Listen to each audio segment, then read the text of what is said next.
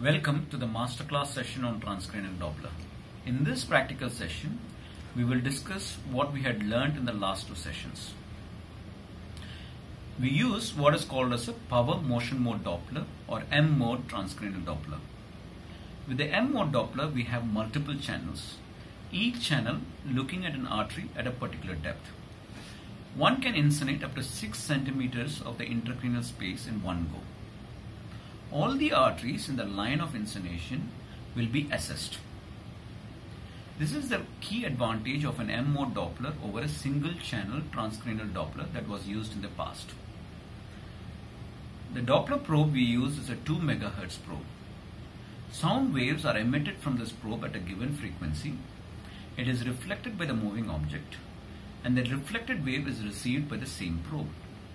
The difference in the frequency of the emitted and the received signal determines the direction of the flow and the velocity of the flow. Now, let's look at a typical display on the monitor. The upper half shows the spectral waveform and the lower half shows the M mode display.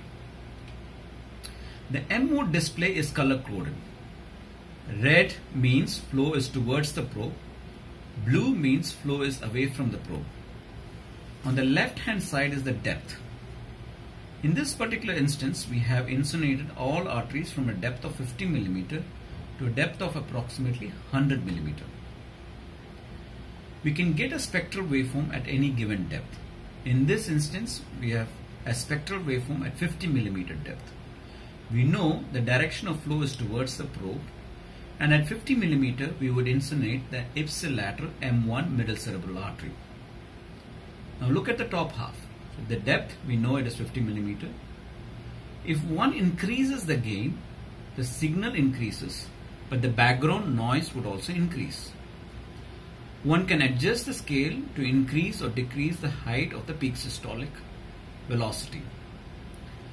Power determines the strength, and the sample determines the volume of tissue or the volume of space that is assessed. Now, let's dissect the spectral waveform further.